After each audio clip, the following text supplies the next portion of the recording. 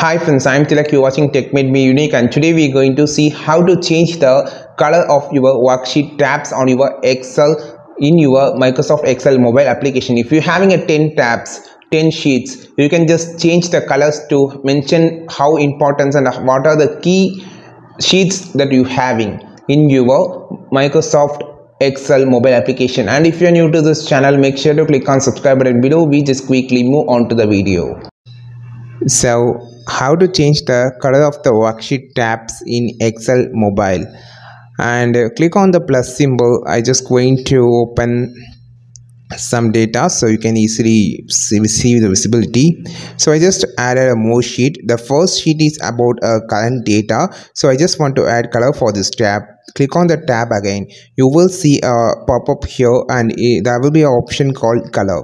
Just click on the color. You will see you can see the theme color. There is the different type of colors, and you can just add any color here.